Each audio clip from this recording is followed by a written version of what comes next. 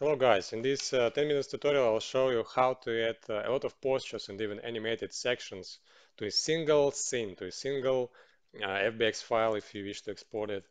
And it will save a lot of space for you against exporting a lot of models.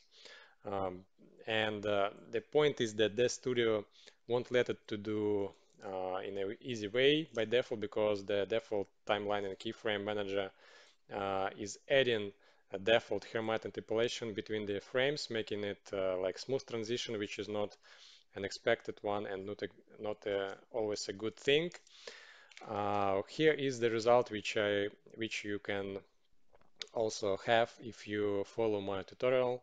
A lot of postures which are static ones, clean between them, clean space between them, and also some animated sections in a single file.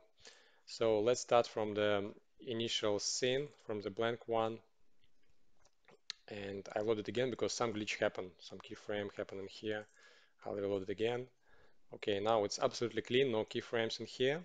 And let's extend our timeline, for example, for 500 frames. And then what we would like to start from is to add some static postures to this timeline I have already prepared. For example, this baby cobra posture. We have a scene which I paused it and then I saved it as a posture because if I load the scene, it will replace the one which I'm working with right now. So to do this, it's an easy task. You just open one more window of one more instance of DAZ Studio, and then you select your scene, and then you just command to file, save as a pose preset, and then you select the output folder for this pose.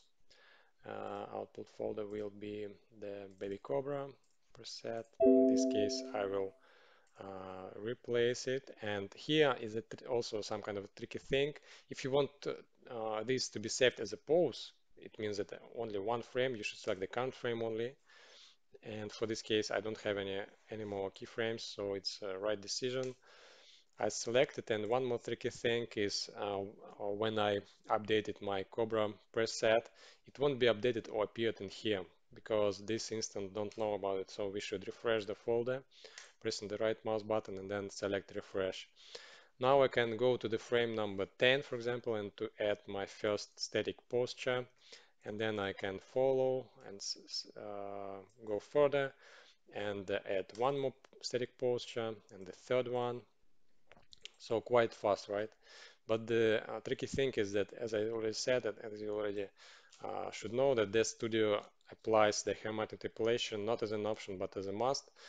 And in this case, it may be okay because if I export this model to my application and say to my application not use these keyframes, just use the exact frames, and it will be okay.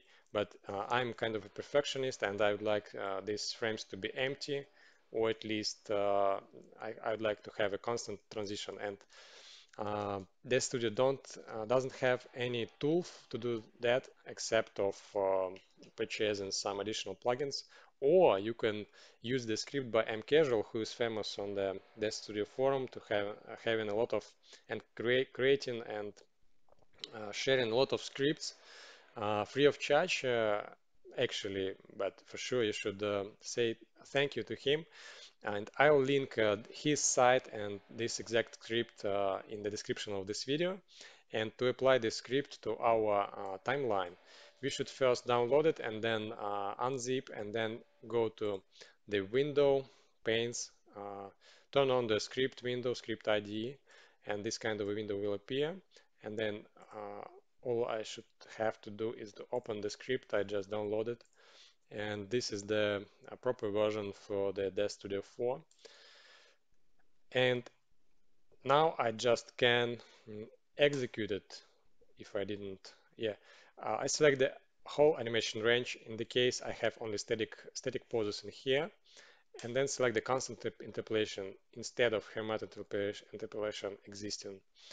So let's wait until the script is executed and let's check the result. And nothing has happened because we forgot to select all the nodes before running the script. Let's try again. select animation range, constant interpolation, and apply it. Okay, and as we can see, everything is absolutely fine and clean. Just one posture follows by another one. And this is only the start. I would like to add an animated one. Let's start from the 100, keyframe number 100, and I already have some animations prepared. And also, if you want like to save a scene which is animated, uh, to save scene as an animation, you should go to the another instance of the studio, select your scene,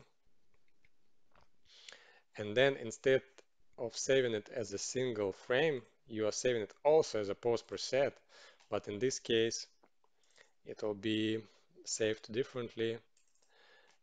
Belos Yama, and then I say animation, replace, and then I select animated range here. Okay, saving, and then also don't forget to refresh the folder. Okay, here it is. And from the 100 frame, I start to apply my animation by double clicking this. And as you can see, animation applied, but it has applied with some discrepancy. And the point is that my Belos Viyama has only upper torso animated, so the lower one won't update it from the previous one, so it's still sitting. And how to fix it? One of the possible solution is to save the Belos Viyama initial posture, initial pose it start from, initial keyframe, and to load it into here, so it will update all the keyframes existing. And now it works okay. And then let's go to the keyframe and add one more animated section. For example, it will be bicycle animation here.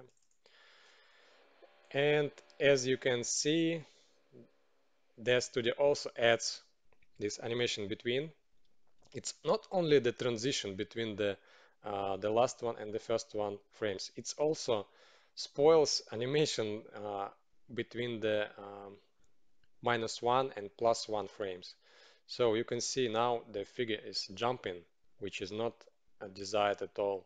So what we can do is to apply the constant interpolation between this frame and that frame, but it is still not working. And if you take one more frame before, this script won't work for you as well. There is a tricky thing which I'll share right now with you, is that you should have some guardian or placeholder section with the constant interpolation to take all this Death Studio Hermat stuff on itself. So I have this initial posture which will work just as a placeholder for this section, and what I have to do is to select a range which is exactly after my uh, animated range number 1 and between animated range number 1 and number 2. And this is frames are 131. So I select the exact range 131 and 199, and then I apply my initial postures in here, and then I execute the script, but not for the whole animation range, but for the play range only, for the selected range. And then I select the constant interpolation, apply, wait until script is executed, and then if I go back to the whole timeline, I can see that, okay, here is my placeholder, which is standing still, and then here is my animation, which is working as expected, not jumping in here and not jumping in here. So everything works absolutely as expected. And you may say, but what for I need the script? If I just put the placeholder in here and then put it in here, it will also prevent my postures from being spoiled by this Hermite interpolation, but it won't work. You will see by your eyes right now. Let's add one more animation later, and then you can see that still it is some kind of jumping in my walking area.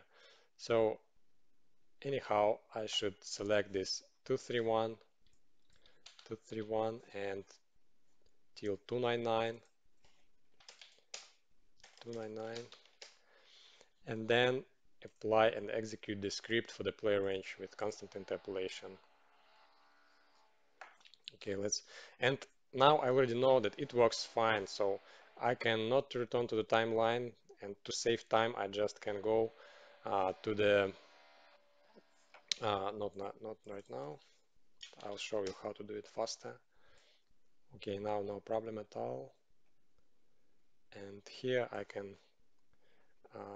can go not adding this placeholder between these sections, but doing it one by one. So now I will add my placeholder, and then I go to 399, add the placeholder again, and then I select the range, uh, like what it was, 361, 361, 399, and execute the play range with the constant interpolation again. And then I can not return, but to go to my 400 range,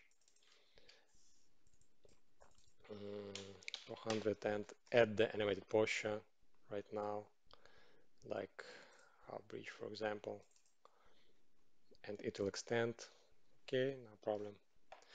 So here is the way it worked for me. It worked for me, and I hope it will help you as well. We have now a single scene with a standby postures, with static postures, and with animated ones, without any discrepancies, without using any additional plugins except the script, which is